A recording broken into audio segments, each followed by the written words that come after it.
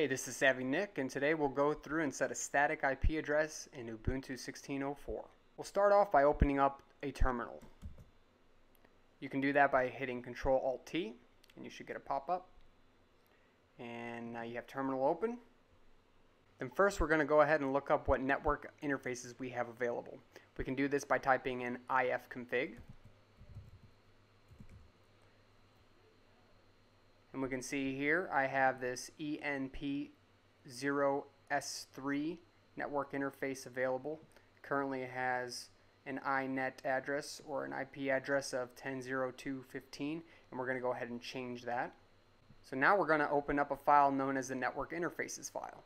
Go ahead and type in sudo vim etc network interfaces. This will open up the interfaces file. You'll notice two lines already in here. Go ahead and don't mind those. Just go ahead to the bottom and we'll insert a new line here. This file contains your network settings and currently doesn't have anything in it. The default network setting is to go ahead and use DHCP with your interfaces. Therefore, they aren't really statically defined. Instead, they just grab an IP address from a router or gateway on your network. In here, we'll go ahead and add a statically defined IP address for a particular interface. So as I said earlier, to make note of what interface you want to go ahead and edit, we're going to go ahead and type in auto and then that interface's name. So in my case, ENP0S3.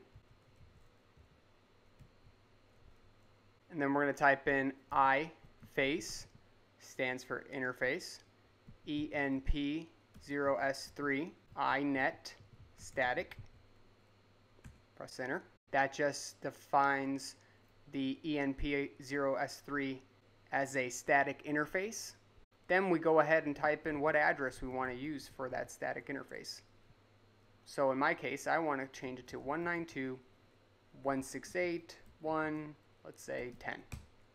Then my gateway is going to be whatever router or gateway I have on my network, if I have one.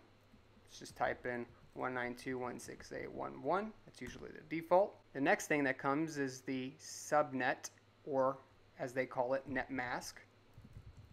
255.255.255.0 for me. And finally, if we want to go ahead and put in some DNS name servers, we can do that here by doing DNS-name servers. And I'm just going to go ahead and put Google's domain name servers on here. So 8.8.8.8.8.4.4. Go ahead and save and exit at this point.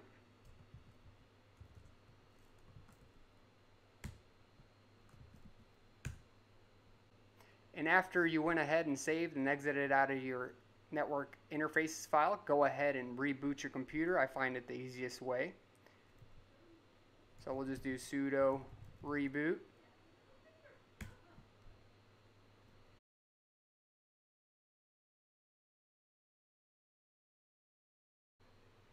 And once you're finished rebooting, go ahead and open up a terminal again, Control-Alt-T for a shortcut.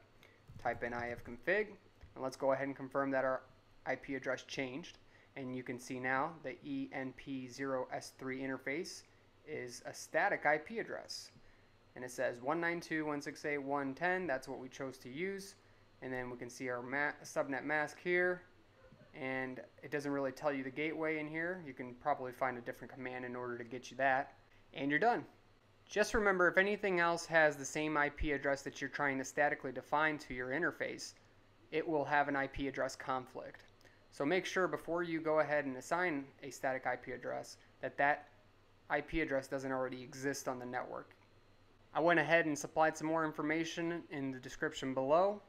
If you like this guide, please comment, like, and subscribe below.